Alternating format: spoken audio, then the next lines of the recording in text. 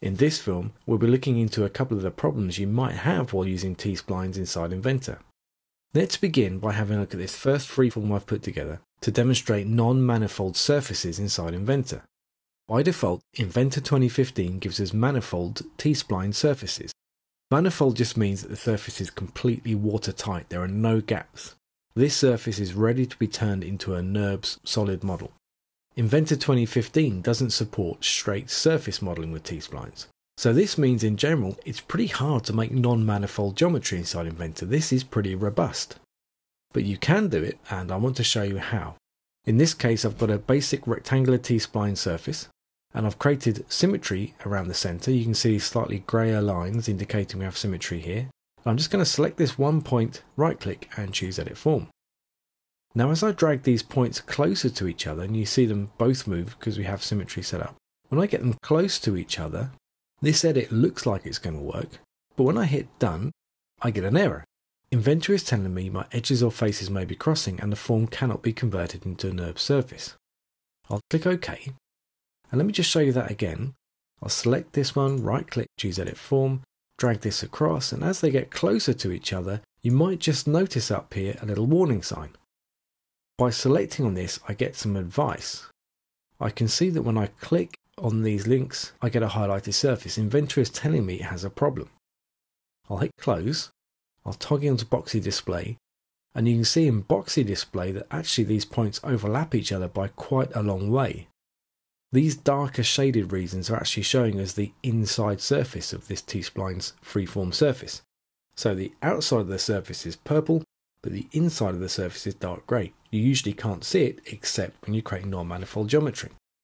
If I slide these back to a point where they're not crossing, we can see the warning sign goes away. I can hit done and this will convert.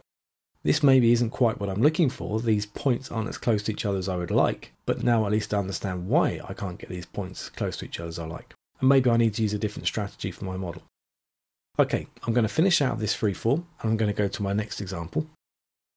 In this example, we're going to be looking at creases and we're going to be looking at star points.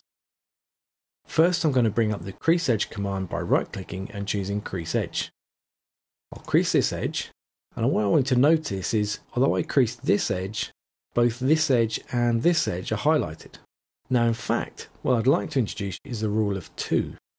Although only one edge either side of my creased edge is highlighted, in fact my crease is going to affect 2 edges, and we can see that when we edit it. So I'll right-click, choose Edit Form. I'm just going to pull this one up a little bit.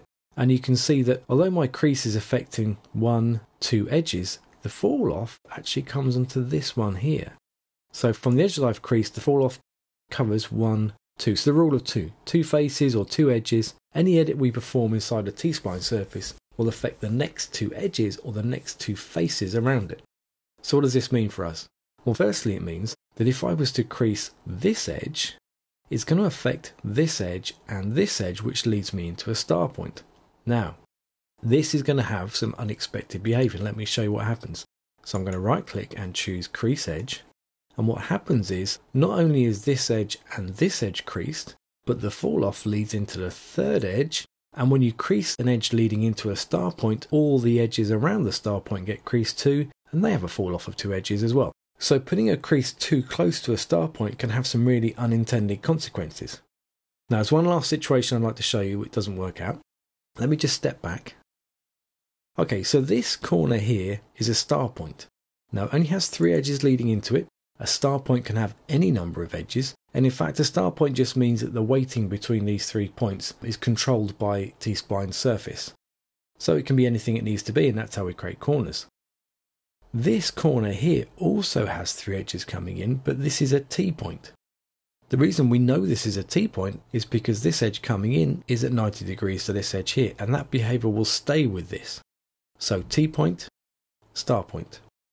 Now let's see what happens when we crease this edge. I can crease this edge, and in fact there's no error. So that looks good. And in fact I can grab it, and I can choose Edit Form, and I can begin to manipulate it, and this all looks like it's working. And if you've tried T-splines in Fusion 360, this does work inside Fusion 360. But currently not inside Inventor, and again we have this warning pop up. So I can select this and I can see that Inventor has a problem with this surface and this surface. Let's close this and choose Done. Once again, we have this problem. It pops up and says this surface cannot be converted to a NURB surface.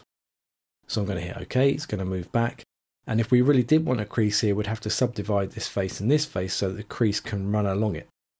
Okay, so that's the rule of two. That's creases and star points. Always try and keep your creases 2 faces or 2 edges away from a star point. I've got one last example to show you, and this is about transition. So this is how smooth our transition is between one surface and the other. So I'm going to right click in here, I'm going to choose Edit Form, right click again, I'm going to make sure I've got the Extrude turned on. Select this surface here, and I'm going to grab this and give it a pull. So what that does is creates a star point, this time a 5-edge star point, which allows us to extrude this boss in the middle. Now, the rule of two shows us that this face here is affecting this face and this face. As I pull this boss up, we're actually affecting pretty much the whole of the top of this surface.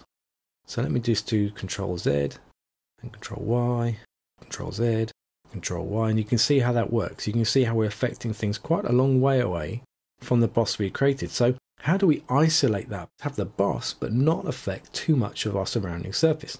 And there's a little trick I want to show you. Okay, I'm going to make sure I've got Extrude still turned on. This is checked, so I know Extrude is turned on. I'm going to select this face. I'm just going to filter this down to make it easier for you to see. So I'm going to choose just the scale markers, and I'm going to select this scale marker here. This is the scale 2D, so it's going to scale in 2 dimensions, flush with this surface. So I'm just going to grab and just give it a little tweak, and you can see that that's extruded some extra faces in there. Now what this means is I can extrude this center face that I have selected, and I now have 2 faces. So that's going to just slightly isolate the selection that's going to be affected to this set instead of the whole set. So let's go back to our full manipulator, and I've still got Extrude checked, so I can grab this and pull this up now, and see that I have this boss, but the fall off is much tighter, it's much sharper, and it's not affecting the rest of these quite so much. So if I hit done there, that's Ctrl Z, Ctrl Y, Ctrl Z, Ctrl Y. So you can see how that boss is now isolated from the rest of the shape. And we can control the sharpness of this junction here by choosing Edit Form, double click on the loop to edit, and then drag this loop up and down. So we can still have a very smooth fall off if we like, but we're not affecting so many faces across the rest of our form. Now I just want to show you that same trick one more time. Edit Form, select a face, not the edges, just the face. Grab the 2D scale marker and a little pull, and in this case what that's created is kind of a flat top on the top of our boss. Very handy tool, very handy tip to know.